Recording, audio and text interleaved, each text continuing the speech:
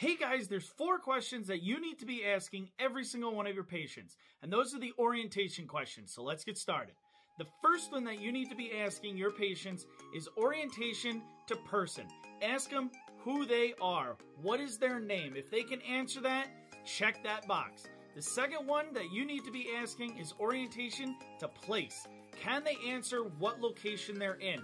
Is it a home? Is it the ambulance? Is it the residence? Wherever they are at that point in time, if they can answer you exactly where they are, you can check that box too. The third thing that you guys need to be asking them is orientation to time. Ask them what year, what month, what day it is. If they can answer all of those, you can check that box as well. And the last one is orientation to event. Can they tell you exactly why you're there? The NOI or the MOI. If they can do all that, we can say they're conscious, alert, and oriented ×4.